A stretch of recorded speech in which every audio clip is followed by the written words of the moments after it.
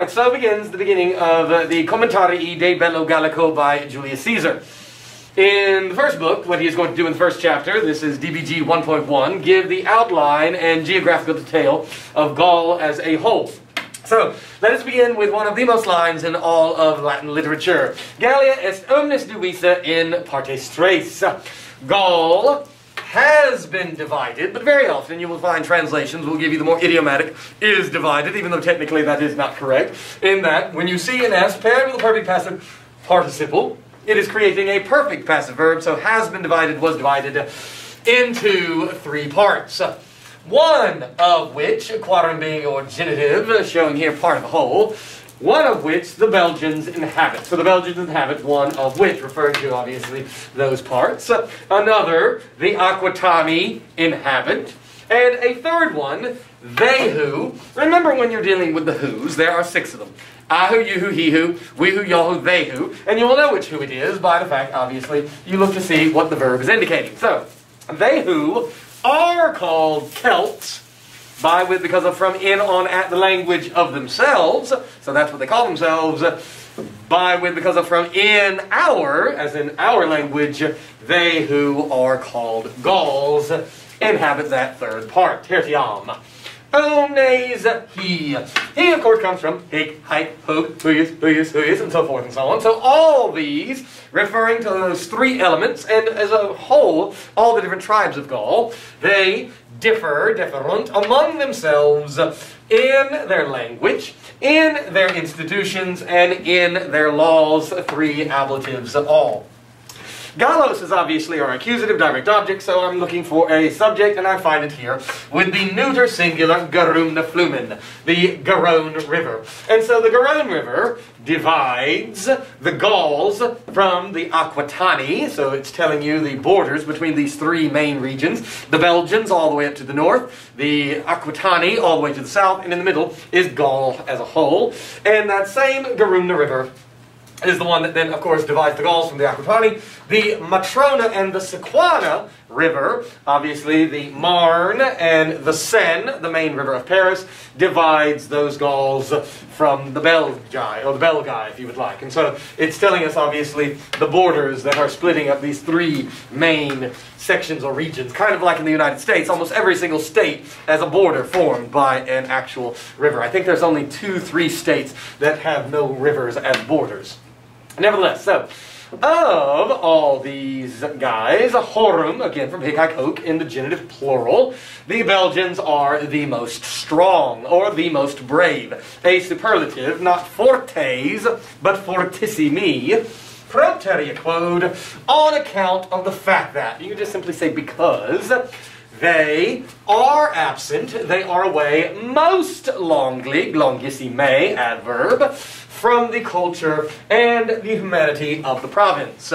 For the province of Gaul at the time of Caesar's beginning consulship, it was not all of France as we know it, but only the southern coast of France, which of course we nowadays call the Riviera, very famous for its vacationing amongst the elite of Europe and the very wealthy.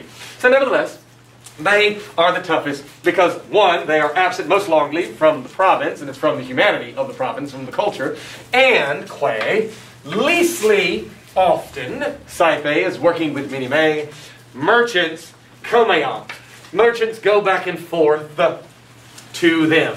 And those merchants, when they go back and forth, would be bringing civilization and the trinkets of civilization, and that is immediately what he says in the next line. And not only leastly often do the merchants go back and forth to them, and leastly often do they bring in the things. Ea here is a form of is, ea id, it is neuter, it is plural, it is accusative direct object. So they bring in the things which stretch, extend, pertain, all of those are acceptable. Here I think in the context is probably best pertain. The things which pertain for the purpose of. Now remember, whenever you have an odd plus a gerund or gerundive, this is obviously a gerundive. If it were a gerund, remember, it can only have 4 forms. It can only end with a long I in the genitive, long O in the dative, a UM in the accusative, and a long O in the ablative. Anytime it's not one of those 4 endings, it's guaranteed to be a gerundive. And secondly, it's doing what gerundives do. Gerundives modified. And so, leastly often, they bring in those things which pertain for the purpose of minds, the spirit of the people, if you would like, but it's really minds or hearts, for the purpose of their minds about to be womanized. Not womanized as in obviously a philanderer, but made sissified. Sissification, for the purpose of their minds about to be sissified. In other words, if you have stuff from humanity, it's going to make you soft, and they are not being exposed to those sorts of things. And they are closest to the native Germans, who inhabit across the Rhine, with whom continuously, another adverb, do they wage war. The idiom bellum gerere is going to mean to wage war, not wear it. Quade causa. Concerning this cause, concerning this reason, concerning which reason or cause, the Helvetii, which are living in modern-day Switzerland, right at the north of modern-day Italy, but in Gaul in ancient Roman times, the Helvetians also precede. Now this verb is cedo, cedere, and we then put a pry on the front of it, meaning to go before. They precede the remaining Gauls. We're going to see this word a lot, reliqua, or reliquus, reliqua, reliquum, which means the remaining ones, the leftover ones. So they precede, they go before the remaining Gauls in their virtue. So they are also, like the Belgians, really tough. And it's for the same reason. Because and those are both ablatives, that's modifying proleis, that is a neuter second declension word, proilium, proilii. In almost, that is an adverb, meaning almost daily battles, they contend, they fight, cum Germanis, with the Germans, when, so note here, this cum was with, because it takes as its object an ablative, object of the preposition, whereas here that cum is going to mean when, because it is with a verb as a subordinating word. When either they, the Helvetians, prohibit them, the Germans, from their own borders, from their own ends, or they themselves, the Helvetians, wage war in the borders of them, meaning the Germans. So almost done with this first chapter.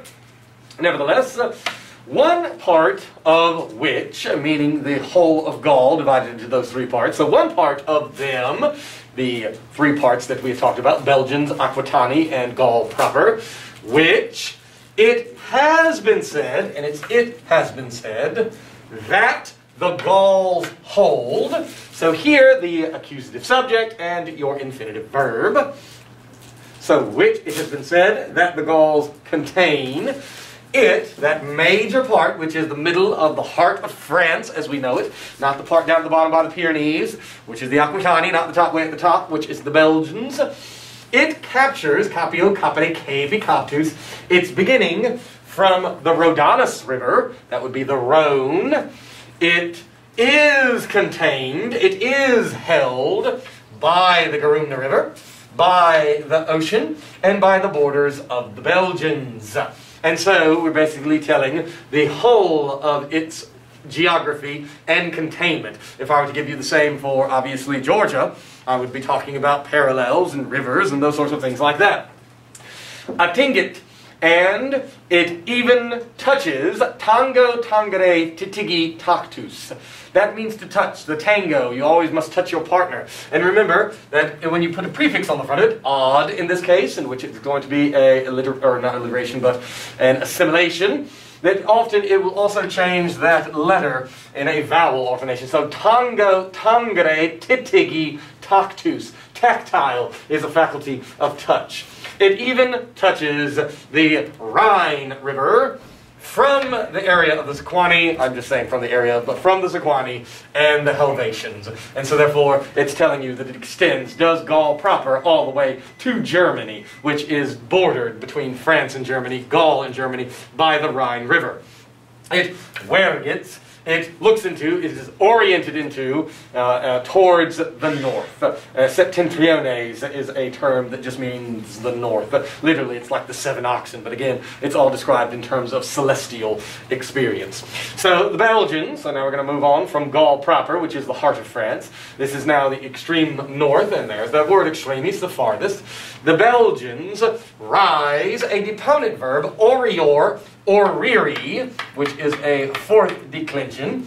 It rises from the borders, extreme borders, farthest borders of Gaul, and they, the Belgians, they stretch, they pertain towards the lower part of the Rhine River, which is going to be to the north because it flows north. The lower part of the river is downstream, and they watch into the north and into the rising sun. So as the Roman would look at it, it is as though it is oriented towards, and it looks into north and east.